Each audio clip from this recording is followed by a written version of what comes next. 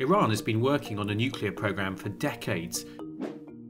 Key sites are spread across the country, but most attention is focused on two, Natanz and Fordo.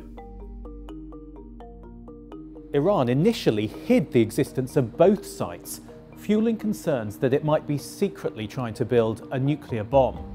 Now both sites are the subject of intense scrutiny. Natanz was first exposed in 2002. These satellite images reveal big changes at the site. You can see better roads and extensive new buildings by 2020.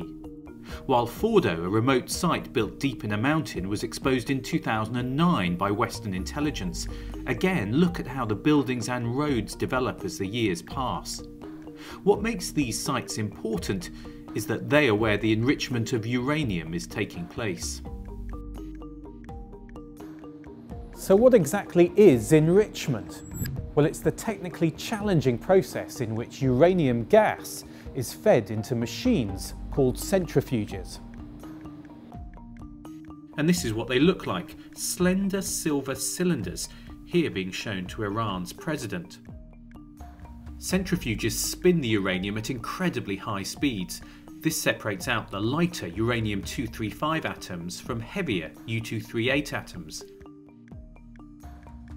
Low enriched uranium is where you have 3 to 5% of U-235. This can be used as fuel in a nuclear power plant. If you keep enriching it so there's a higher percentage, it can be used in research and medical applications. And if you enrich it all the way up to 90%, then it can be used to make a nuclear bomb.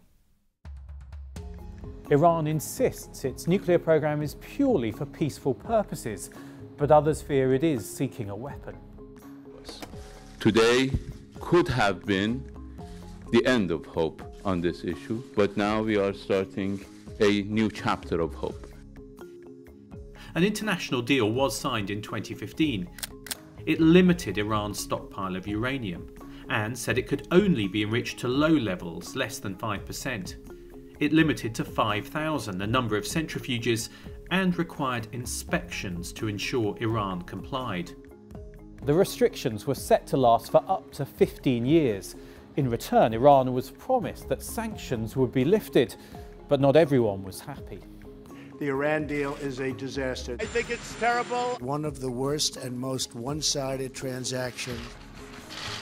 In 2018, then President Trump pulled the US out of the deal, saying it was flawed, and after that, Iran increased its enrichment activity.